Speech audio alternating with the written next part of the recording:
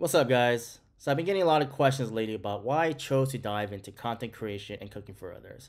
Well, let me tell you, food has this magical ability to bring people together, and my hope is that by whipping up some delicious meals, I can make school a more enjoyable and purposeful place for students. Now, let me be real with you. Balancing a full-time teaching gig with raising two kiddos solo is no joke.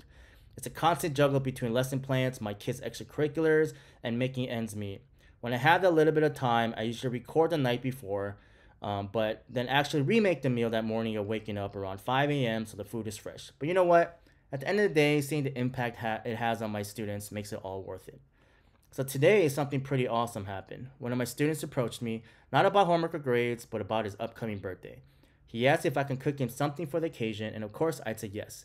It got me thinking about the positive influences these videos and meals are having on these kids.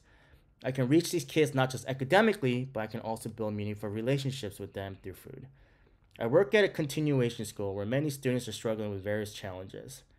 My mission here is bigger than just teaching math or having them memorize formulas.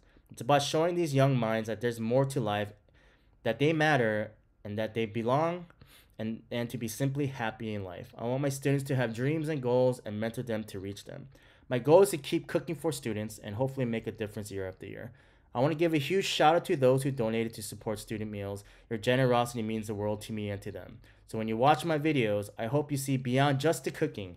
I hope you see the heart and the purpose behind it all. Much love, and let's keep spreading positivity together.